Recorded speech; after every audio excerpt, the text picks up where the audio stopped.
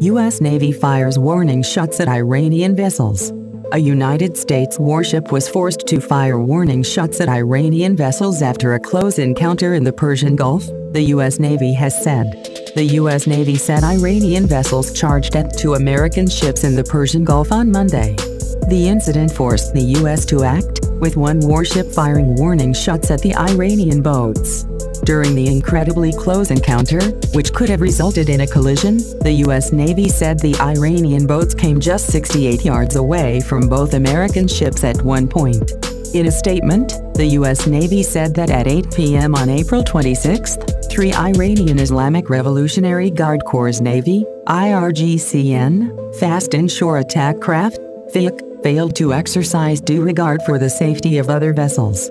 They added the vessels came in close proximity to U.S. naval vessels in the international waters of the North Arabian Gulf.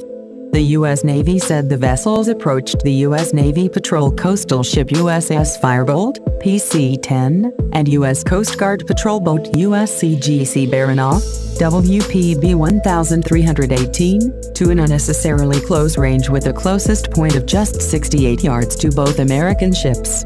After multiple warnings, Firebolt fired warning shots, the U.S. Navy said. A statement read, Firebolt and Baranof were conducting routine maritime security operations in international waters during the time of the incident. The U.S. crews issued multiple warnings via bridge-to-bridge radio and loudhailer devices, but the IRGCN vessels continued their close-range maneuvers. The crew of Firebolt then fired warning shots, and the IRGCN vessels moved away to a safe distance from the U.S. vessels.